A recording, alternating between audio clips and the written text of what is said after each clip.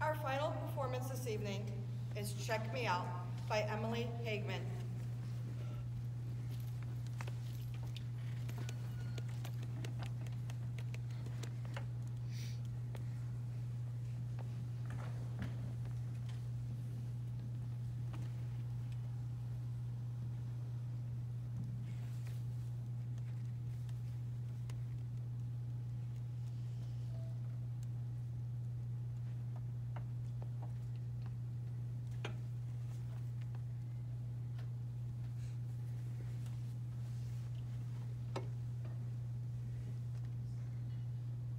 Yar, go fish. Well, crikey. Captain Crag, you can't always say that. All right, go harpooning. Blimey. Captain, you can't always say that either. That's not how the game works, eh? An old man can dream, little Barney. An old man can dream. An old man can also have night terrors too, about his underwater rival, the malevolent Big Bertha.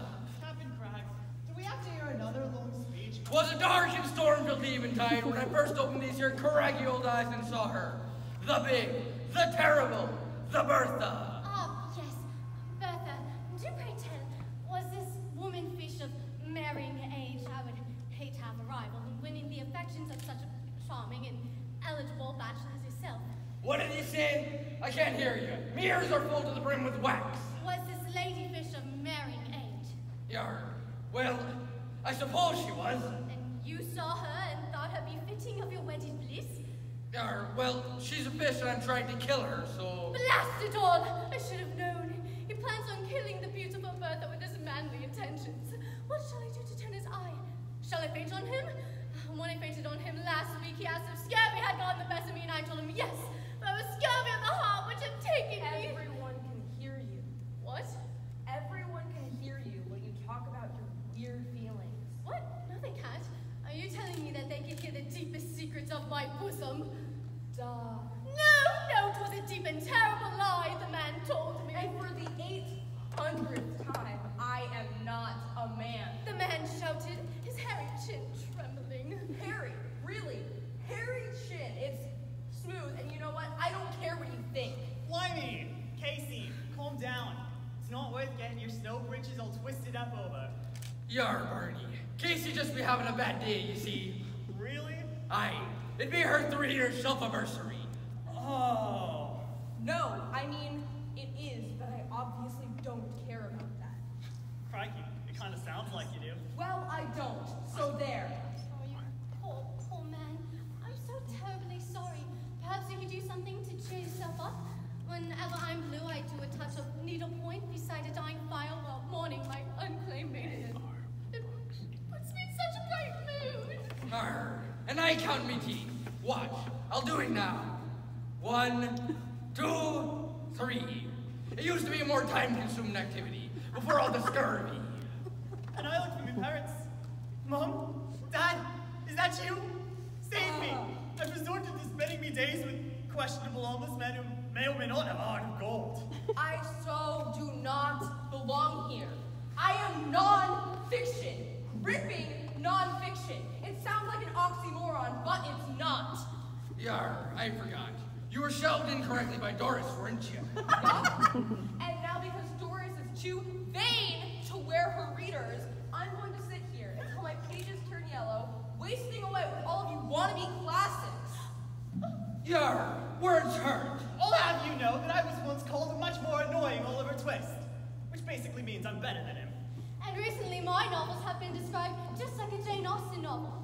If Jane Austen had been allergic to quality and self-respect. And everybody loves me dysentery chapter. Do not. Dysentery being mighty disease which occurs He in knows how dysentery works. We do not need to hear you describe it in poorly realized prose.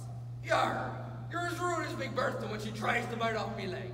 She didn't even ask first. All I feared a flower when he rejected the used handkerchief I flung at him at the eve of my sister's wedding. What when my parents abandoned me?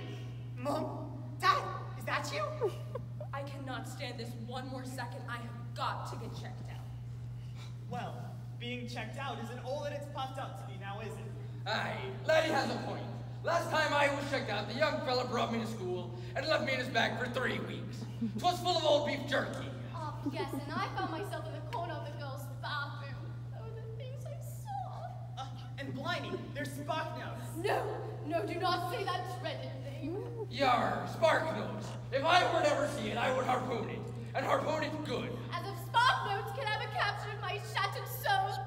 Theodore Toddflower, why? The handkerchief have been snorted in by my family for generations. And Spock notes can never know the misery of me abandonment. Mom! Dad! Or the terrible sensation of my most brutal dysentery, which occurs when you... Stop! Forever! Yar, sorry. It just runs out of me sometimes. Like the dysentery. Oh, shush it, you disgusting hunk of seaweed. Oh, I feel so sorry for all of you that you got to actually be in the outside world instead of sitting in here staring at people doing questionable things on the library computers. Last week, a guy did a Google image search on cat pants and stared at the pictures for 3 hours. What was he doing? Why did he want to look at so many cat pants? These are the questions I have to ask myself as I waste away on the wrong shelf.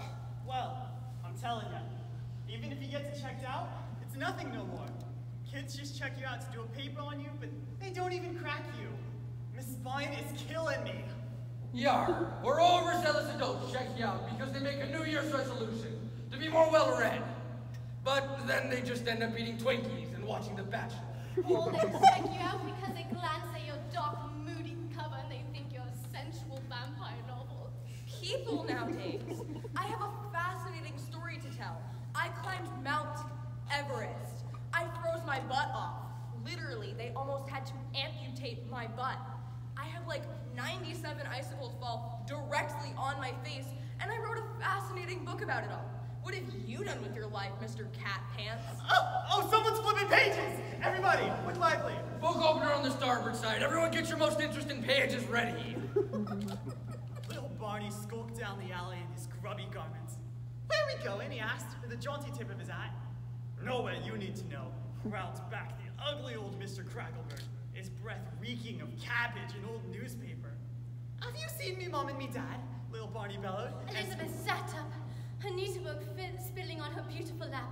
Who's there? She cried in the most ladylike of manner. 'Tis I, said a man.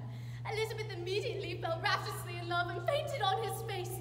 When she awoke and found that it was a man, she fainted again. Yar, I need another minute alone, Captain Crack bellowed from the John, as dysentery ripped through his body yet again. This terrible disease is caused by... It had been a good 5 hours since my last ration. Jim had big, strong calves.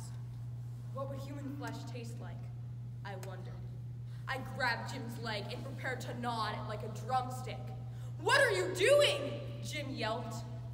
Getting sustenance, I screamed back, and I took a huge chunk of his. Blimey. Did you really eat another soul upon Mount Everest? No, I mean, technically, but still no. Yar, it kinda sounds like you did.